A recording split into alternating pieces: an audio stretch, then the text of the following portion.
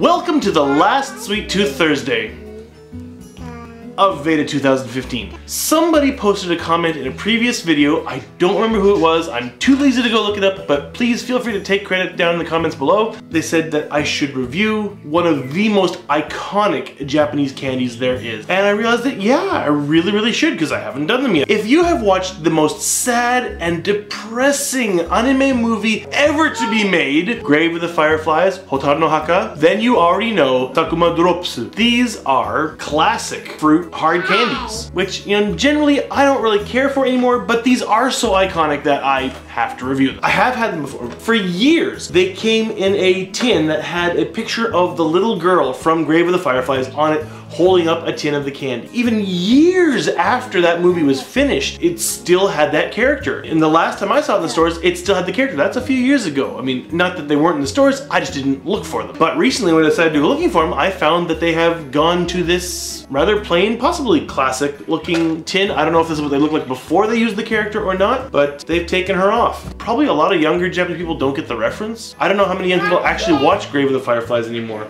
Thank you. Gotta do the foot, huh? More feet. Or maybe they just didn't want the really depressing aspect of that movie anymore, because she dies! Sorry if I was any spoilers, I hate giving spoilers, but if you haven't seen the movie, I don't know if I can recommend it. It's a movie that most people can only sit through once. Normal people, that is. I knew a guy in university who did all his exams and was so stressed out, he said he sat down in front of the Grave of the Fireflies and laughed the whole way through it. He's not a normal person. So now they don't have the Grave of the Fireflies reference anymore, but it's time to get into the candies, right? Yeah, I'm sorry, but I don't think I'm gonna give you one. You're still kind of young. I'm afraid of you choking on these things. Well, we'll see, maybe I'll bite a piece off for you. Peel the seal off. Wow. If it's been tampered with, you know, because kanji appear on the sticker and kanji appear on the can. You do not see many candies. Actually, I can't think of any candies except Sakuma drops that still come in a tin like this. And the lid, oh man, I don't even know if I can get this lid off without a screwdriver or something. Pry it up. Ooh, that hurts. Oh, I think I got it. Maybe there's a reason more candies don't come like this. It smells very fruity. You want to smell?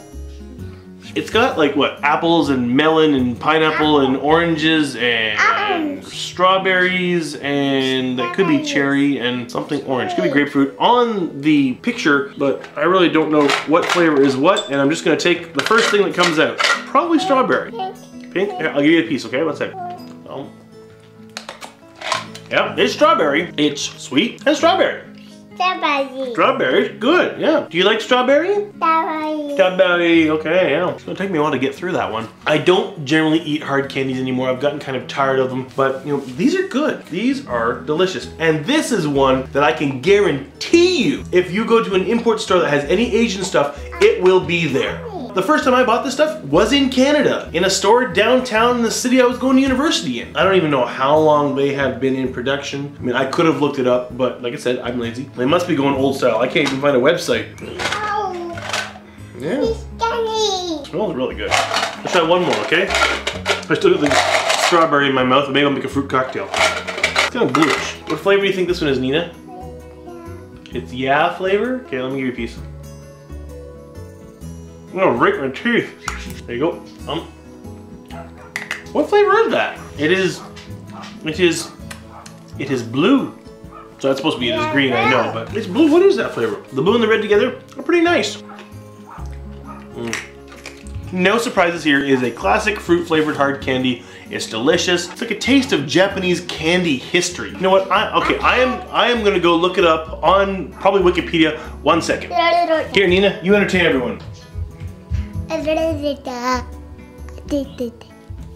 Okay, thank you, Wikipedia. These have been in production since 1908, so 107 years. Like I said, Japanese candy history. And they're flavored with real fruit juice. So this is one, if you've got any kind of import store at all, like that, you will be able to find it. You should. If the import store doesn't have it, I will be really shocked. Even me, who doesn't really care for hard candy anymore, I like this. You like this?